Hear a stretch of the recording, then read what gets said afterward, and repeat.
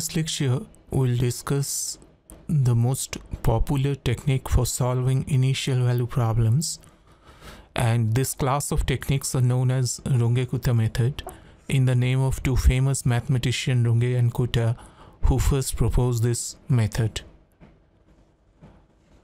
This method, in contrast to Euler method, doesn't take this entire step hk1 in one shot. Instead, it replaces this hk1 as a summation of several small steps, and by doing so it can have an arbitrary order of accuracy, that is h to the power n plus 1. Let us see that how this method works. First, we will take up the Huygens method, which is the second order Runge-Kutta method, and let us see that how it works.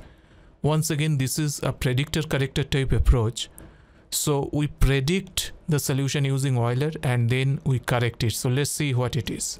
So consider we are solving this differential equation y prime equals f, and the solution of a differential equation is same as doing numerical integration. So when I integrate between xi to xi plus 1 on both sides, I know that what I will have is this yi plus 1 minus yi, and numerical integration on the right hand side, if I use for instance trapezoidal rule, I'll get h by 2 f xi yi plus f xi plus 1 yi plus 1. Now unfortunately, this f xi plus 1 yi plus 1 is unknown. We don't know the yi plus 1 yet, and that is the problem. So what we do here, I approximate yi plus 1 as yi plus 1 star, and this star value is the predicted value using Euler type method, which means if I use Euler type method, my yi plus 1 is yi plus hk1, where k1 equals f at xi yi, and this value of yi plus 1 I set it at y star. This is my predicted value. Now I take this predicted value and I go back in this trapezoidal rule expression, and what I do here, this xi yi, I take it as this star value. So now here the rule comes yi plus 1 minus yi equals h by 2 into k1 plus k2. k1 is the usual f at xi yi, and k2 is the f at xi yi plus 1, which will be approximately equal to xi plus h and yi plus hk1. So this is coming from the Euler. This is yi plus 1 equals yi plus hk1 is the Euler. So now you can see this overall technique, that what we have now, this is my difference equation. The good thing about this difference equation is that we are using trapezoidal rule. This method we can show that this will be locally third order accurate and globally second order accurate. So we have one order higher accuracy than Euler, but method is still, it is explicit. So that is the good thing. And another point that you can say that this is explicit, this is higher order accurate, both are good. You can also see that unlike Euler, where we were taking this entire hk1 in one shot, here we were going h by 2 k1 plus h by 2 k2. So we are taking two small steps instead of one shot Euler, and by doing so we are still having explicit, but we have a higher order accuracy. We can generalize this approach taking many steps just like this, and we can have higher and higher order accuracy as we need. And this generalization is the Runge-Kutta method, or we call this is an RK method. So Euler method is essentially, this is what we call is the first order Runge-Kutta, where we take one step. Then Huygens method is what we call second order Runge-Kutta. Here I take two step K1, K2, and I can move that way and I can create arbitrary order of accuracy. Just like here I have this h to the power n plus 1, so I have n plus 1 order of accuracy. I can do so taking many steps. So my K1 is always the value of the function. K2 is I am taking one tiny steps, xi plus p1h, yi plus something q11 k1h. Similarly, I take K3. Here I go slightly different step of p2h in xi. Yi, I am taking something from K1 and then something from K2. Then in the same manner I go to K4. Here I am taking further step in x. Yi, I am taking K1 and K2 and then something from K3.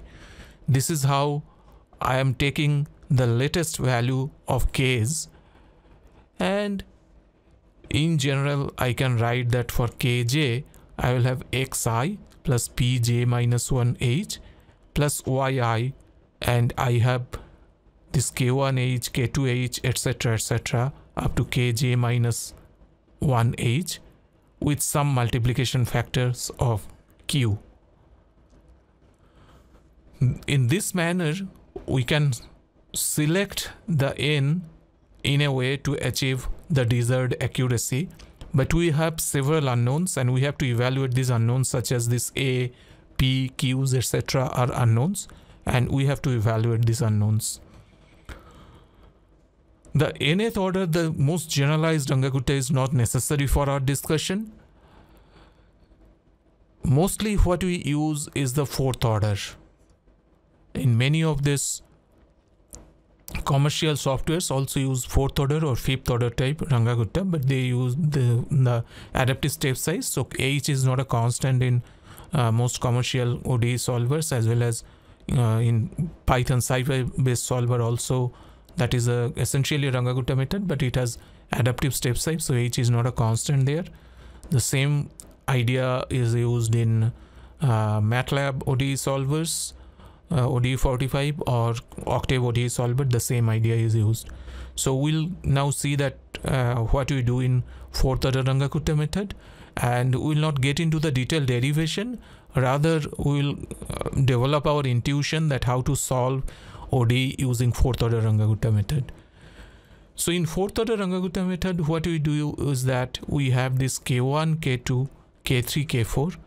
There are four terms, and it will be locally h to the power 5. So this would be fifth order accurate locally, and globally it will be fourth order accurate.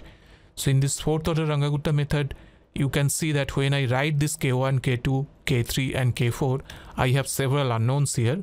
I have here my unknowns are a, and then I have this P1, P2, P3, and I have this Q11, Q21, Q22, Q31, 32, 33.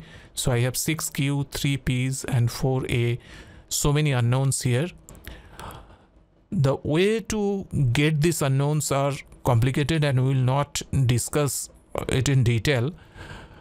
But essentially what we have to do, the essential technique that we use Taylor series expansion to find this coefficient A, P and Q.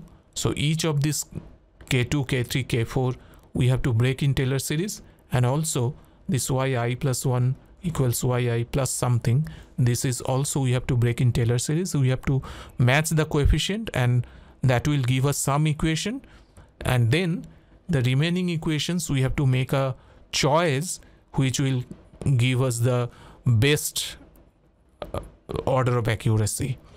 The detailed derivation I am leaving for your self-study. You can use this book by J.C. Butcher.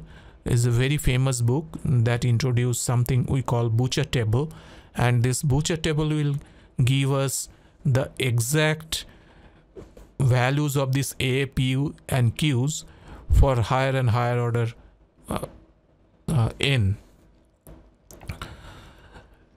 So in fourth order Rangakutta, this k1, k2, k3, k4 comes as k1 is of course f of xi yi, k2 is f of xi plus h by 2 yi plus h k1 by 2, k3 is f of xi plus h by 2 yi plus h k2 by 2, and then finally k4 of xi plus h yi plus h k3. And once I have k1, k2, k3, k4, I can use this expression yi plus 1 equals yi plus h by 6 k1 plus 2 k2 plus 2 k3 plus k4, and this will be locally of the order of h to the power 5. If you look carefully, you will see that this is an approximation of Simpson's 1/3 rule. This is 1k here, 1k on right side, and then 4k in the middle. So this is essentially Simpson's 1/3 rule, and that is why it gives us an accuracy of h to the power 5. Since this is the most popular scheme in initial value problem solution, we'll spend considerable time in this and we'll solve some problem using fourth order Rangakutta method.